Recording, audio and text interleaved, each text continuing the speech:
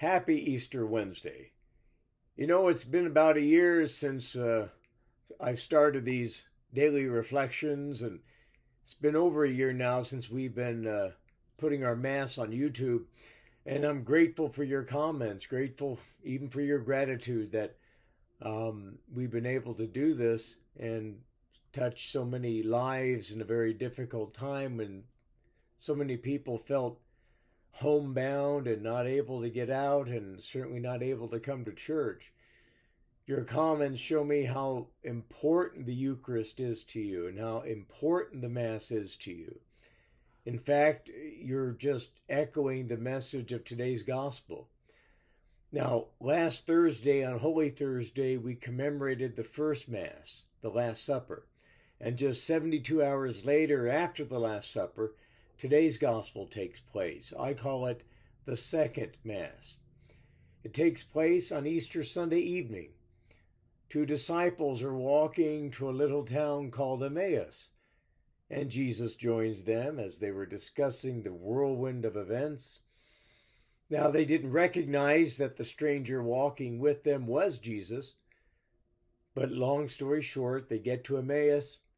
It's getting dark, and they invite the stranger, who is Jesus, to come into their house and stay with them. And it was there at the table that the stranger took bread, blessed it, broke it, and gave it to them. And with that, their eyes were opened. They recognized that that stranger was Jesus. He was made known to them in the breaking of the bread. And this shows us how important the Eucharist is, how important the Mass is. In the Triduum, the three most holy days of the year begins with the first Mass and ends with the second Mass.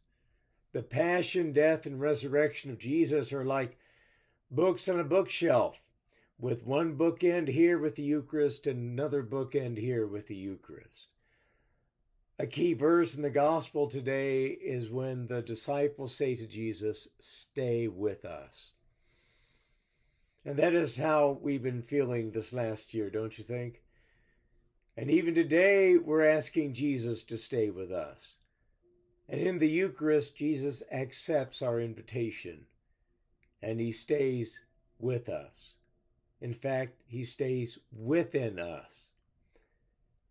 It's really heartening for me to see more and more people come back to church. We're still observing common sense protocols, but if you still can't quite make it yet, please join us on YouTube.